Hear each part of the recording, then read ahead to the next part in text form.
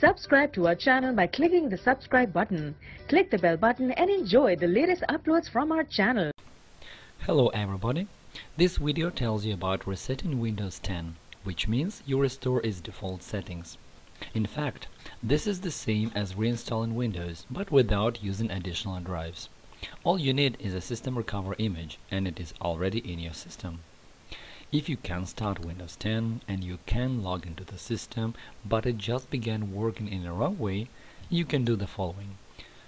Go to the Settings menu, select Update and Security, switch to Recovery, and reset this PC. Click on Get Started.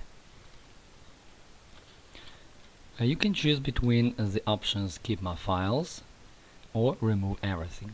If you use the first one, Keep My Files, the system will keep documents and other user files. However, all applications will be deleted and you will have to reinstall them.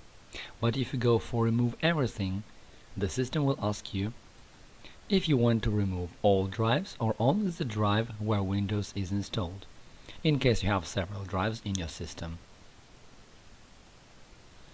In the next window, you can choose between Just Remove My Files or Remove Files and Clean the Drive. If you are the only person using this computer, you'd better choose Just Remove My Files. The second option suggests cleaning the drive in such a way that files cannot be recovered. This way is safer if there are other people who use this computer, but it also takes more time. Now let us select one of the options, for example, Just Remove My Files.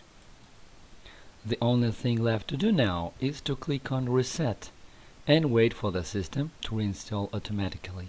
So this is the button.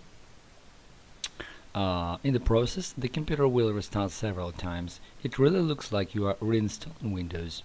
Thanks for watching and good luck.